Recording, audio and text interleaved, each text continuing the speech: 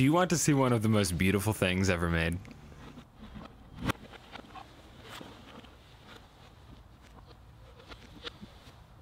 In my eyes, at least. Back in December, my friend Sergi and I got to talking about putting together a stereo for his living room, which helped reignite a passion that I stepped away from for nearly a decade. Vintage audio. At Pioneer, we don't build a high-fidelity receiver the way some of our competitors do. Whatever music you enjoy it more on Marantz Stereo. Only the best stock.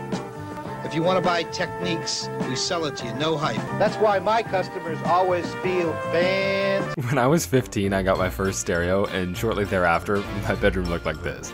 Then this, and then this. My mom was worried that I was turning into a hoarder, so my uncle helped out by bringing home another pair of speakers for me.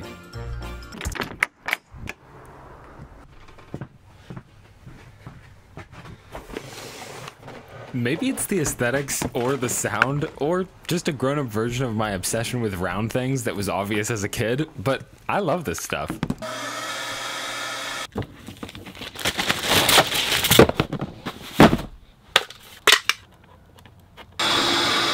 For Sergi, I found this receiver with no functioning lights and some sound issues.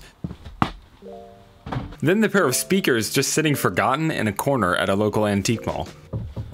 The speakers worked great, laying flat on their backs, but if you stood them upright, they distorted because the foam surround that supports the cone of the speaker had rotted away, which causes the cone to sag and then rub on the magnet as it moves in and out, making noise. It's pretty easy to fix this, it's just a bit tedious. You start by just scraping off all the old foam, and I actually have to remove this gasket that goes around the outside of the speaker. You can see here, I kind of moved the speaker out of the way, but this is just the tedious part. You just have to clean this really well, get that gasket off, and then clean all the foam off the speaker cone and the metal basket of the speaker. At this point, Sergi popped in to help out, so I got him cleaning the other speaker, and I continued to clean the foam off of mine. And it's just important that all of the old foam is removed off of these drivers so that the new foam surround will adhere properly to the metal basket and the paper cone, just because these speakers are a sealed design, which means that any air leaks in the cabinet or the drivers will diminish the sound quality, especially the bass. Sergi and I were having a great time just chatting and catching up while he was finishing that other speaker driver, but I figured I would pop over and see what we could do about the burnt out lamps in this receiver. As you can see, when you turn it on, I actually hit the wrong button there, but the lights just don't work on it. There was just no lights at all. These things look really great inside, so it's always a fun time taking them apart, and especially with the little string that runs the tuner dial. So when you move the knob for the tuner for the radio, it moves that little light across the tuner face, and it's just run on this system of pulleys to get to the actual FM tuner, and I've always just thought that looks super cool. The lights on the face of these old receivers are definitely a key piece of this vintage aesthetic, and replacing them usually isn't that hard. We just had to remove a few screws and some metal and plastic housings to get access to them. And sometimes you have to solder the smaller bulbs in place, but it turned out there was actually an issue with the fuse holder that runs all of the lights, and when I fixed that, the two lights that needed soldering already worked, so we didn't even have to replace them. One of the biggest issues with these old vintage receivers for the knobs and buttons is they just develop a crackle over time. So when you're adjusting the volume, you'll get a little crackle through the speakers, or it can even get so bad that one speaker just like doesn't work until you put the knob at the right place. And so you can spray some electronics cleaner into the potentiometers to clean them out and get all that dirt out of there, and then follow it up with a little bit of electronics lubricant like deoxit fader lube or something like that, just to make sure that they're smooth operating and there's no crackles in the knobs. So that's what I'm doing here, and I had to take apart the bottom of the amp to do that, so I figured I would just clean off this bottom plate that was super dusty, and it was really satisfying to clean off. All right, it's time to throw the wood case back on and just do one last thing before we plug it in to make sure that it works. We're just gonna clean the plugs on the back with some fader lube. You just spray some lube in there and then spin the plug around a few times, pull it back out, and then move on to the next port. And you just wanna give it a few minutes to kind of dry up a little bit, and then you can wipe off anything that's left, and then give it a few more minutes before you power it up. But it is time to plug it in and power it up, and man, that looks great. All right, the last thing to check is the DC voltage at the speaker terminals. We just want to make sure that they are both under 30 millivolts, so right and left. And the reason that you want to check that is because if it's higher than that, it can damage your speakers, but if it can also signify that there's something wrong with the receiver. And in this case, they were both very low, so it was no problem, but you just want to make sure you check that before connecting any speakers to a receiver you pick up. I finished the other speaker last night, so there's just the rim of this one left. Sergi glued the middle of it actually. All you have to do is put a thin line of glue just all the way around the metal basket under the lip of that foam, and then you can use the butt of scissors here or something dull to kind of push it down and give a nice seal. You could even use some clothespins or something like that to leave on overnight. On a smaller driver like this, that's not really necessary.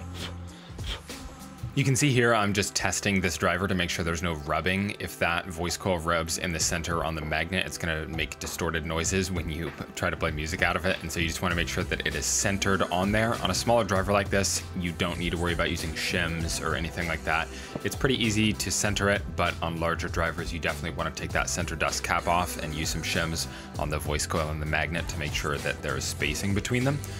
But now, since it's not rubbing or anything, we're just gonna go ahead and put that ring on that gasket on the edge of the speaker over the foam, and then just let both of these drivers, since they're fairly freshly glued, sit for a day or so just to cure up before we play any music through them.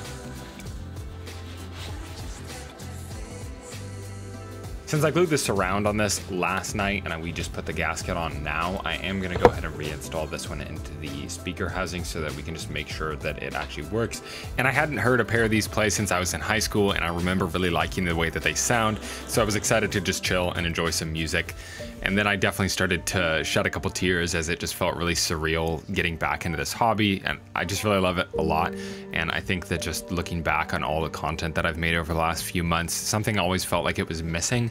And I think I started to realize right about now that, you know, this is kind of what I want to do, and I'd be really happy just making content about stereos and that sort of stuff, and that was a pretty big realization for me. After a good listening session, it was time to just sand the speakers down, so I took those badges off the front, and they have these nice hardwood panels on the front and the top of the speakers. No veneer here, just straight hardwood, so I was able to sand it as much as I wanted, and that was awesome because there was a lot of water rings on the top and a lot of scuffs and dents on the fronts, and so I just went to town sanding on them. I started at 80 grit and went all the way up to 320 grit, just trying to keep it as even as I could to make sure that the stain I was going to apply later actually just looked like the same color. The stain was going on really well, and I was really happy with the way that it was looking, especially just this varathane stain, using a couple different coats of it to mix the color and get a nice sheen out of it. It was looking really nice until I noticed something that I wasn't happy with. All right, so I've got a little problem. You can see the wood colors are different. This one is lighter. I just went and picked up some darker wood stain. I am not a woodworking expert by any means, and I'm trying to learn to be better, but that was a rookie mistake. In the end, I was able to get it nearly identical with the other side, and all the wood panels looked, you know, similar enough, and Sergi was happy with it, so that made me happy, and I'm glad that I was able to fix that. But woodworking is an ever-evolving skill for me. The day of installation was quite joyful for me, just bringing the stuff in, seeing his house, seeing how it's going to get laid out. We even got a sub for him from Goodwill a couple days prior, which was super cool. He listens to a lot of hip hop, so he's definitely going to utilize that. And for this cable routing on the left side of the hearth, he had these sweet cable routers for his wall, but I didn't realize the speaker cord was going to go through him, so I cut it too short, and we had to splice in another segment of speaker wire. But man, that receiver looks sweet sitting right there. Sergi got to finish off making the speakers look stock again by putting these Advent logos back on the front. He was very detail oriented about it and tried to get them as perfect as he could. Oh, no! Stay! Oh. The installation was going about as smoothly as I would have expected until we tried to play music out of the receiver, and it was on, all the lights were on, everything seemed like it was working, everything was hooked up, we checked all the speaker connections, and we just couldn't get any sound out of it. And I had just tested this a couple days prior, so it was working, and I was starting to think maybe I'm gonna have to take this home and do some work on it again, until I finally was like, well, let's just try to disconnect everything and connect it back again. And so we disconnected the speaker wires from the speakers, even though they were very securely into the connectors, and we just took them out and put them back in, and it worked. So I don't know what kind of magic that was, but just do your thing, child. I'm glad that we could get it working and enjoy some music that night. It was quite an experience just hearing it for the first time in his house, and we both thought it sounded really good. Dude, I just finished installing the first stereo that I'm doing for somebody since I was like 17, 18, and I'm like on the brink of like crying because I'm just so happy. There's literally, I don't know why, and I don't know what makes me so happy about stereos, but like bringing a stereo into somebody's house and then setting it up and then seeing them be all stoked about like, oh, the music, it sounds like so good, and just being like happy with the way it looks and the like everything. It's just like so cool to me, and I think that it's like it's so wild that I'm making content about this stuff because it's literally my favorite thing. For some reason, like I can't explain to you why. Like there's all these things I like about it, but it's just literally unexplainably my favorite thing. Like I just like music and stereos and like bringing that experience to people, and I just think they look great and they sound great. Yeah, so if you made it this far, thank you for watching the whole video. If you comment down below and tell me like, I don't know, tell me your favorite song. Like if you had a stereo like this, what song would you put on first? There you go. What song would you put on first on your stereo? Living the dream, living the dream.